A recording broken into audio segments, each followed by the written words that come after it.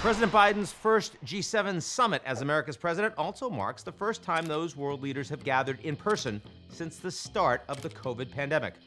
Want to know a little more about the group and why it exists in the first place? You came to the right show. It's called GZERO after all. The G7 actually began as the G6. How do you like that? When the leaders of France, West Germany at that point, the USA, Japan, the UK, and Italy met in a Chateau outside of Paris to squabble their way out of an oil shock and financial crisis. They had so much fun, they agreed to do it every year.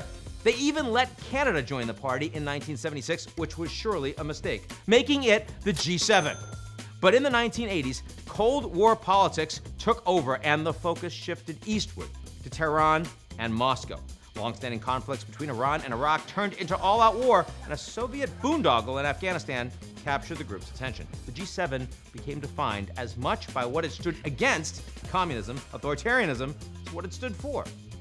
After the Soviet Union fell in the 1990s, a newly humbled Russia got the invite and joined, which made it the G8 for a while, but you knew that wasn't going to last. In 2014, with President Putin's decision to invade Crimea, the other 7 said "Das Vidanya, Paka, Uvidimsa." Yeah, I speak Kremlin. In the years since, internal divisions and the rise of alternative institutions such as the G20 have led the world to question the G7's relevance, even though it still represents around 40% of global GDP, but only 10% of the world's population, and we know that's not sustainable. Oh, and there's China, which has never been a part of the G7, whose rise poses an economic, ideological, and security challenge to the group.